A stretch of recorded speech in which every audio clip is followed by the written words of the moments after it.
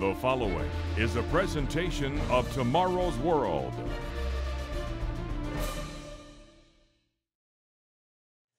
Sandy Koufax was arguably the best left-handed big league baseball pitcher of all time.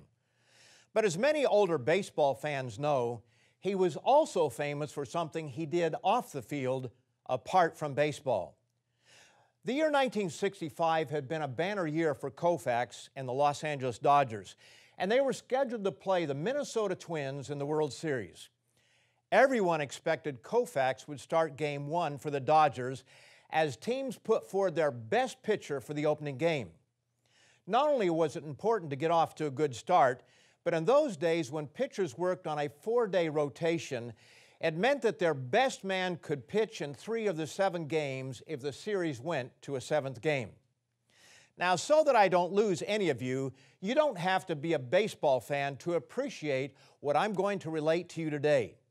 You don't even have to know anything about the game or sports in general to appreciate what happened on October the 6th, 1965. That was the first day of the World Series, and the Dodgers' best pitcher was a no-show. Now, if you'd like to know why and the relevance an event that took place so many decades ago has for you, stay tuned.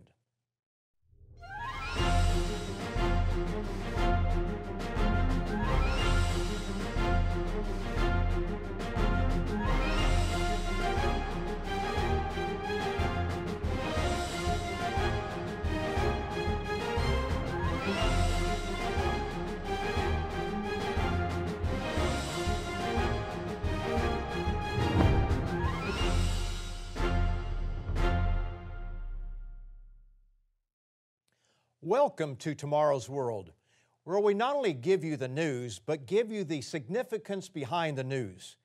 And today we're going back 5 decades to a time when one man made history for what he didn't do. To understand what happened on October the 6th, 1965, it is helpful to go back 2 years to understand this man. In 1963, the Baseball World Series was played between the Los Angeles Dodgers and the New York Yankees. New York had the home run hitting duo of Mickey Mantle and Roger Maris, and an ace pitcher by the name of Whitey Ford. The underdog Dodgers had one of the poorest hitting teams in either league, but they had a great pitching staff led by future Hall of Famers Sandy Koufax and Don Drysdale. Koufax was chosen to start the series against the great Whitey Ford. To walk into an iconic arena such as Yankee Stadium is enough to unnerve any young player. And when Koufax took the mound in the bottom of the first inning, the hometown Yankee crowd was confident that this young upstart would meet his match. And meet it he did. He only made 12 pitches in that opening inning, but 9 were strikes. The following inning, he struck out the first 2 batters, thus stunning the great New York Yankees by striking out their first 5 men who came to bat. He went on to strike out a World Series record 15 batters and a complete game 4-0 shutout, and the Dodgers went on to win the 1963 World Series in 4 straight games, Koufax having won 2 of the 4. We now come to the 1965 World Series against the Minnesota Twins. And this time, Koufax would again stun the baseball world, as much for what he did off the field as for what he did on the field. And what he did on the field was pretty impressive. He was scheduled to start the series, and for good reason. If the series went the full 7 games, he would be able to pitch in 3 of them. But there was a problem. The series opener was scheduled for October the 6th. And there are 2 things that will explain what happened that day. October 6th that year was Yom Kippur, also known as the Day of Atonement. And Sandy Koufax was Jewish. And so on October the 6th, 1965, the greatest pitcher of his day refused to pitch. The Day of Atonement is a day that stands alone as the most holy day of the year among Jews. And while Koufax was a secular Jew and would pitch on the weekly Sabbath, he would not on this annual holy day. Why? Why is this day so important to Jews? Quoting from Jane Levy, Yom Kippur is the holiest day of the Jewish calendar, the Day of Atonement. Those who repent their sins are inscribed in the Book of Life. On October 6, 1965, Koufax was inscribed forever in the Book of Life as the Jew who refused to pitch on Yom Kippur. You might be surprised to know that it's not only Jews who observe this day. Some Christians, including me, were also observing that day back in 1965. It's understandable that you might wonder why. Why would someone who claims the name of Christ observe what most consider to be a Jewish holy day? After all, weren't those days done away at the coming of Christ? On today's program, I'm going to explain why we in the Living Church of God, the sponsor of Tomorrow's World, follow the example of Jesus Christ, the apostles, and first-century Christianity in observing 7 annual biblical holy days, including the Day of Atonement. Church attendance has been dropping in recent decades, and among those who do attend weekly services, only a fraction of them study the Bible. And sadly, among those who do study the Bible, few truly understand it. And that's not totally their fault. What many do not realize is that Christianity as we know it today is not the Christianity of Christ and the apostles. In fact, it is not even close. As respected historian Jesse Lyman Hurlbut wrote in The Story of the Christian Church, we name the last generation of the first century from 68 to 100 AD the Age of Shadows, partly because the gloom of persecution was over the church, but more especially because of all the periods in the history, it is one about which we know the least. For 50 years after St. Paul's life, a curtain hangs over the church, through which we strive vainly to look. And when at last it rises, about 120 AD, with the writings of the earliest church fathers, we find a church in many aspects very different from that in the days of St. Peter and St. Paul. As we can see from this quote, the assault on original Christianity set in early. It's difficult for the average person to comprehend that his or her mainstream minister doesn't believe the Bible. After all, he or she probably quotes from it each week, but whole portions are left out. And worse yet, whole portions are avoided because they do not follow the traditions that have come down to us today that clearly contradict what Jesus and His apostles taught. This cherry-picking of scriptures and doctrines creates a Christian illusion. It portrays what we think of Christianity as Christian when it is not. Further, when confronted with this fact, scriptures are twisted to mean something entirely different from their original intent. For example, if a monument spelling out the 10 Commandments is found on government property today, it will almost certainly be removed. But there will be an outcry from professing Christians over its removal. At the same time, if these same people who wish to defend the 10 Commandments are confronted with the need to obey all 10 of them, they will be eager to explain that the commandments are done away. Why? Let's look at what many understand as a shortened version of the commandments. You shall have no other gods before me. You shall not take the name of the Lord your God in vain. Honor your father and mother. You shall not murder.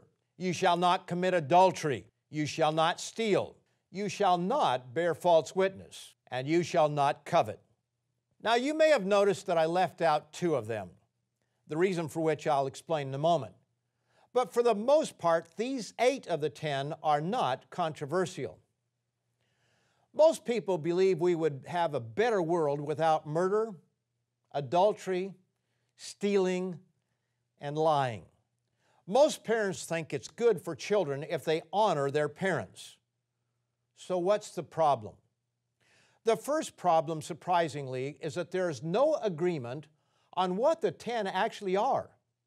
Several of the largest denominations combine into one what others define as the first 2.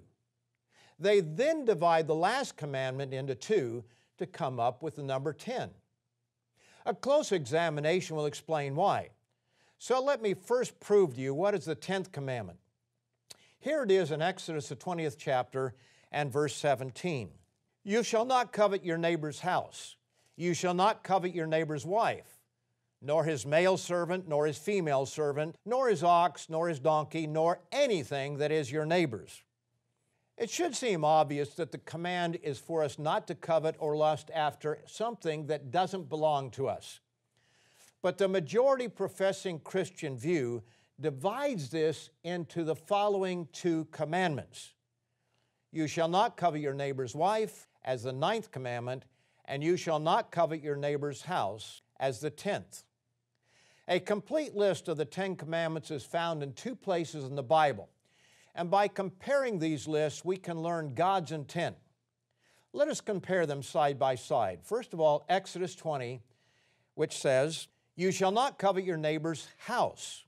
You shall not covet your neighbor's wife, nor his male servant, nor his female servant, nor his ox, nor his donkey, nor anything that is your neighbor's.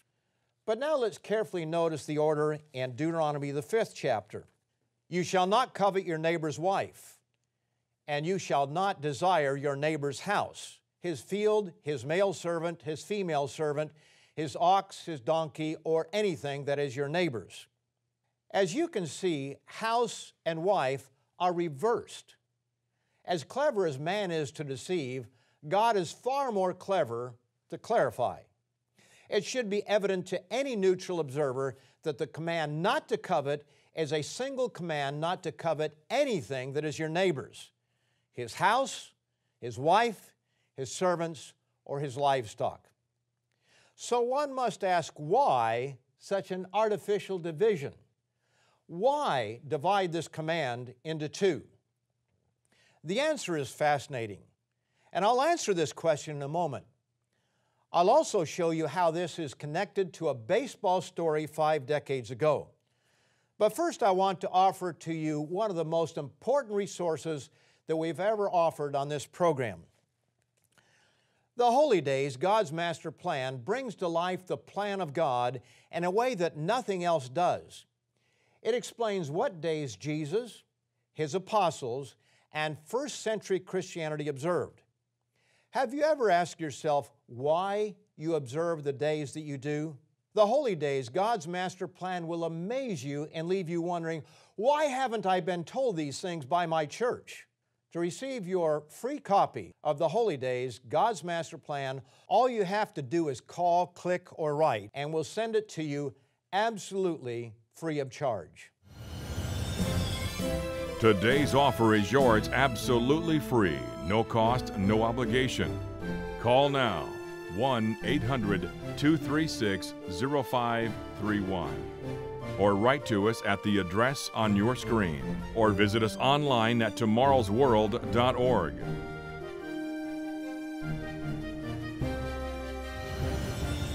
With this offer, you will also receive your free subscription to Tomorrow's World magazine, full of timely articles and unique insights on today's important issues. And be sure to go to tomorrowsworld.org/digital. Have a digital subscription sent right to your email inbox, faster than postal mail. Visit us online now. Why would some denominations take what is clearly intended to be a single commandment and divide it into 2? And why don't all Christian denominations follow suit? Why 2 different ways of numbering the 10 commandments? Most people only have a vague idea of what the 10 commandments actually say. Hardly anyone can name all 10 in order. But if they can, it's the abbreviated version. For example, here's the way they begin. I am the eternal your God who brought you out of the land of Egypt, out of the house of bondage. You shall have no other gods before me. You shall not make for yourself a carved image, any likeness of anything that is in heaven above, or that is in the earth beneath, or that is in the water under the earth. You shall not bow down to them, nor serve them. But look what happens when the first 2 are combined and only the abbreviated form is given. All that we have left is, You shall have no other gods before me.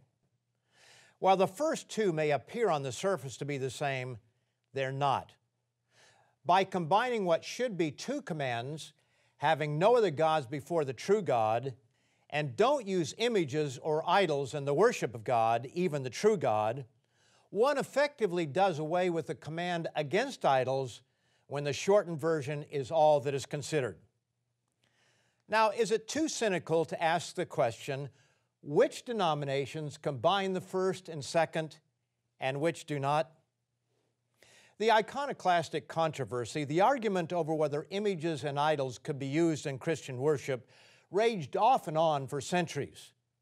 Eventually, the most dominant forms of professing Christianity accepted statues in their worship, while a smaller portion did not.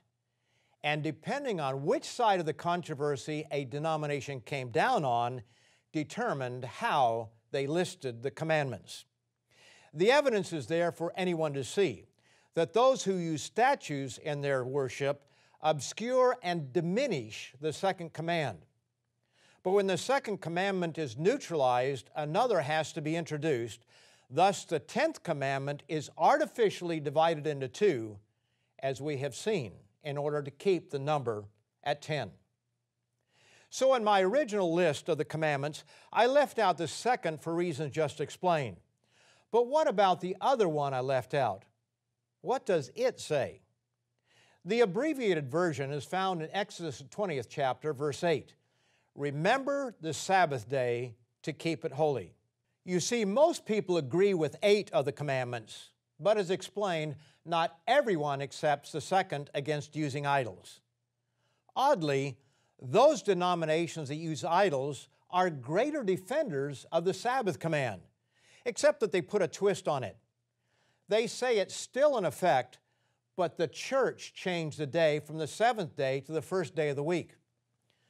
Just as strangely, those who don't use idols, for the most part, get around the Sabbath command by claiming the 10 commandments have been done away. Since they recognize the value of the other 9, they claim the 10 commandment code is abrogated, and they then resurrect 9 of the 10 under the banner of the law of Christ. In effect, they do away with 10 just to get around 1.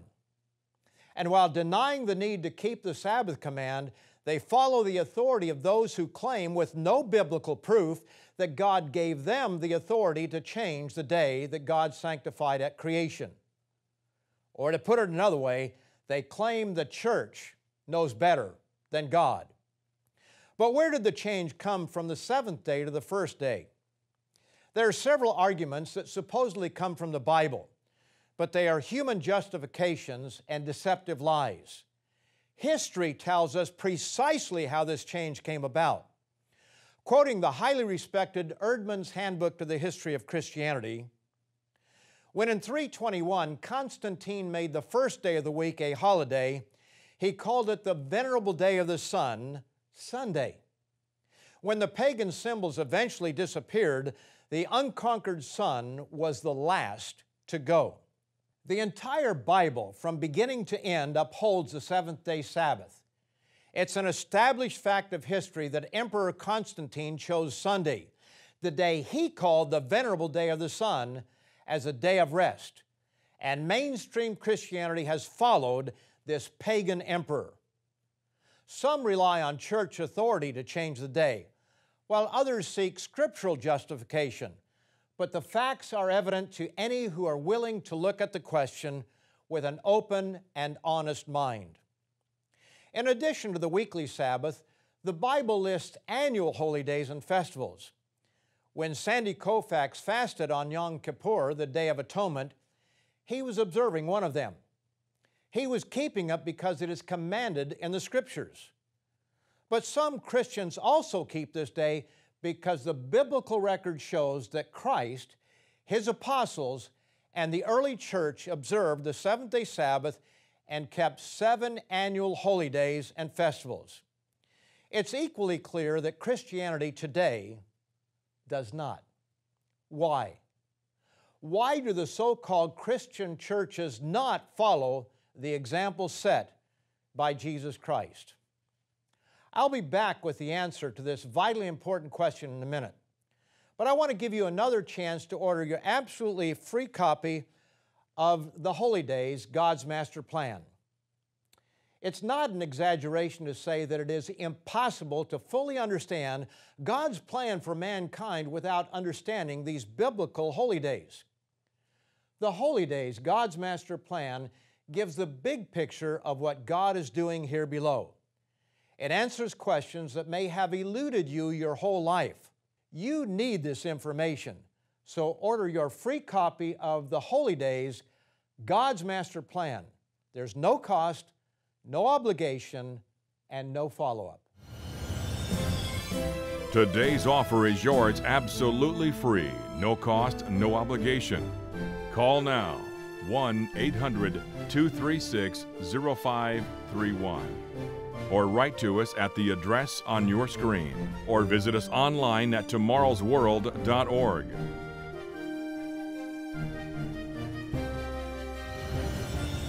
With this offer, you will also receive your free subscription to Tomorrow's World magazine, full of timely articles and unique insights on today's important issues.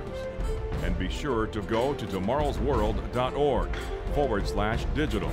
Have a digital subscription sent right to your email inbox, faster than postal mail. Visit us online now. Why do the so-called Christian churches not follow the example set by Jesus Christ, His apostles, and the early church? The New Testament shows us that they kept 7 annual festivals in addition to the seventh-day Sabbath. They met together on these days and marked time by them. Here they are with a few of their New Testament references: Passover, the Feast of Unleavened Bread, the Feast of Pentecost, the Feast of Trumpets, the Day of Atonement, the Feast of Tabernacles, and the Last Great Day. Why do these sound strange to many ears, while pagan names don't? For example, do you realize that the name Easter comes from the worship of Ishtar, the pagan goddess of fertility? And the celebration is accompanied by fertility symbols such as eggs, rabbits, and the Easter lily. Do you realize that Christmas is a celebration of the birth of the sun god Mithra? Now, I don't know about you, but it seems strange to me that pagan customs, which are nowhere found in the Bible, are blended through and through in what are considered to be the most important days in the Christian calendar, while the days Jesus kept are totally ignored. This is especially strange when the Bible commands that this is exactly what we are not to do. In Deuteronomy, the 12th chapter, beginning in verse 30, God instructed Israel not to ask, "How did these nations serve their gods?" and say, "I also will do likewise. You shall not worship the Lord your God in that way, for every abomination to the Lord which He hates they have done to their gods, for they burn even their sons and daughters in the fire to their gods. Whatever I command you, be careful to observe it. You shall not add to it, nor take away from it." While we read nowhere in the Scripture of such observances as Christmas or Easter, we do read that Christ and His apostles observed Passover, unleavened bread, Pentecost, and 4 additional biblical festivals. Now, don't take my word for it. Don't believe it because I say so. Read it out of your own Bible. Prove it for yourself. And to help you find these references, be sure to order your free copy of our resource, The Holy Days, God's Master Plan. The Apostle John makes this unambiguous statement regarding God's law and following Christ's example. 1 John 2, verses 3 through 6. "Now by this we know that we know Him, if we keep His commandments. He who says, 'I know Him,' and does not keep His commandments is a liar, and the truth is not in him. But whoever keeps His word, truly the love of God is perfected in him. By this we know that we are in Him.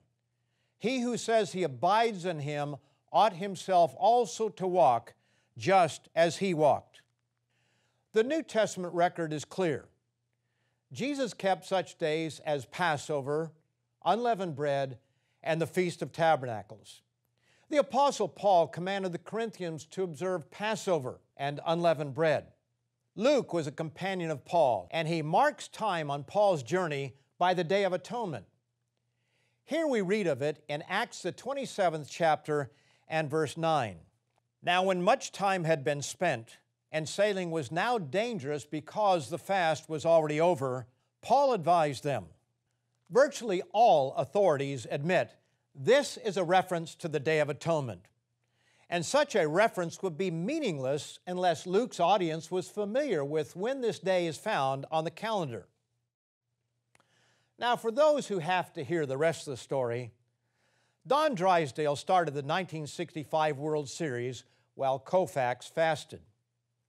The Dodgers lost that game 7-0. Koufax pitched the next day and lost 1-0. Down 2-0, the Dodgers came back to win their next 3 with Koufax pitching a complete game shutout in Game 5. Minnesota won Game 6 to tie the series at 3 games apiece. Then Dodger manager Walter Alston took a tremendous gamble. He called on Sandy Koufax to pitch the final game with only 2 days rest. Ball 2, strike 2, 2 out. Killebrew on first. Dodgers leading 2-0. He did it. Sandy Koufax gets his 10th strikeout, his 2nd consecutive shutout of the Twins. Koufax went on to pitch a 3-hit shutout, his 2nd complete game shutout in 4 days. What Koufax did more than 5 decades ago was to bring to the attention of a nation the fact that there are some things more important than baseball or any other game for that matter. As a Jew, he recognized that this day is like no other day in the year. But without the New Testament, he could never fully understand the meaning and the significance of this day. But you can. The Holy Days, God's master plan, takes you through the New Testament and shows you that these special days were kept by Jesus, His apostles, and the early church. It explains that they are relevant to you and me today and answers some of the most important questions that may have plagued you all of your life. So be sure to call, click, or write for your free copy of the Holy Days, God's Master Plan. And be sure to come back next week at the same time and station where Richard Ames, Wallace Smith, and I, as well as guest presenter Rod McNair, will bring you more good news of tomorrow's world. See you next time. To take advantage of today's free offer or view today's program now or anytime, go to tomorrowsworld.org. Find us on Facebook, watch us on YouTube, and follow us on Twitter.